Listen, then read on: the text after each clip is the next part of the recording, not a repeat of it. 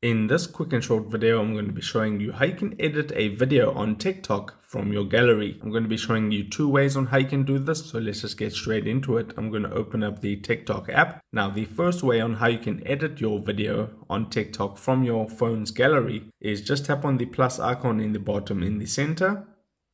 Then you want to tap here where it says upload. You can see it there on the bottom right hand corner. Tap on upload and I'll just upload a random video right now. So what you can do is just tap on next at the bottom right hand corner. And now you can use the inbuilt TikTok video editor to edit your TikTok video.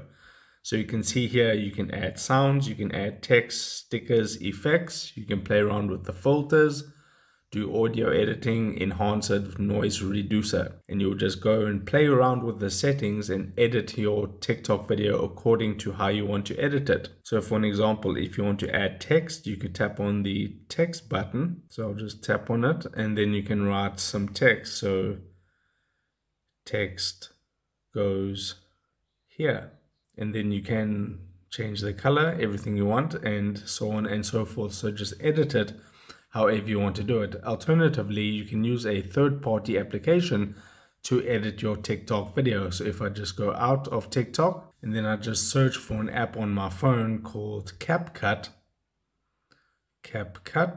just like that. What you can do is you can just tap on, so you can download this app from the Google Play Store or the Apple App Store. Then you would just tap on new project and you would select that same file that you want to edit and then just tap on add at the bottom right hand corner. And then you'll be able to, now this is a more feature rich video editor that you can use to edit TikTok videos. You can add way more things into your video than you can on the inbuilt TikTok video editor. So you would also play around with this and edit it however you want. And then you would tap on this button with the up arrow to export that.